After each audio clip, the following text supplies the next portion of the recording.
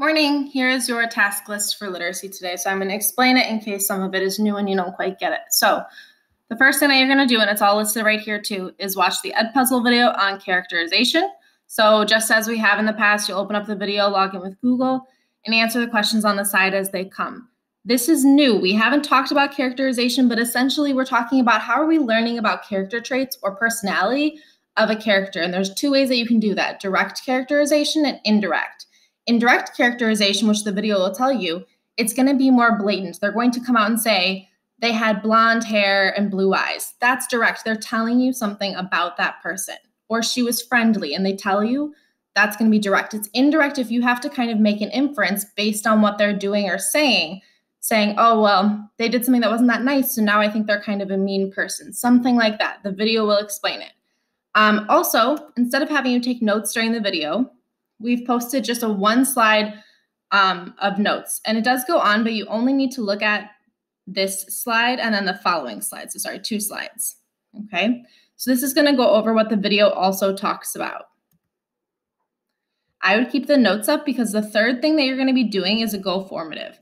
So when you go on, this isn't going to be a test, but it's going to be an activity. I'm not going to keep it up too long because there's answers, but all of these on the side, you need to decide whether they're direct or indirect and drag them into the boxes over on this side. So Alice was beginning to get very tired of sitting by her sister on the bank and having nothing to do.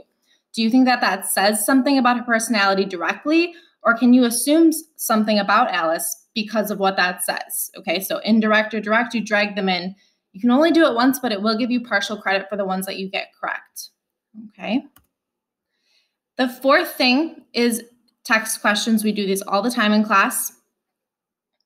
I want you to think of 2 character traits or 2 words that you could use to describe Alice from the story, and then an example from the text. So I would like it to be a specific example or a quote, something that you're directly pulling that you read that tells you about Alice's character.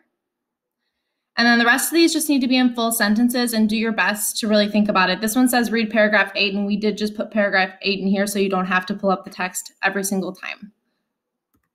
Okay, and then the last thing is just going to be filling out your reading log and your Thursday summary. Remember that that's also located, I believe, under virtual learning. Let me double check. Yes, right here. And you have to fill this out every day because just like in class, I need to know what you're reading and how much you're reading. And then I don't want people to forget the Tuesday and Thursday summary this week because that's really where I understand kind of what you're reading about. Okay, don't forget who's reading quizzes because who's reading is due on April 6th, which is next Monday. And I'm looking in who's reading for you to have 4 completed quality quizzes to get a level 3. If you have more than that, you can get a level 4. If you don't have that, it's a 2, a 1, or a 0. So please reach out if you need some help getting those done or if you have some questions. All right. Let me know if you have any questions.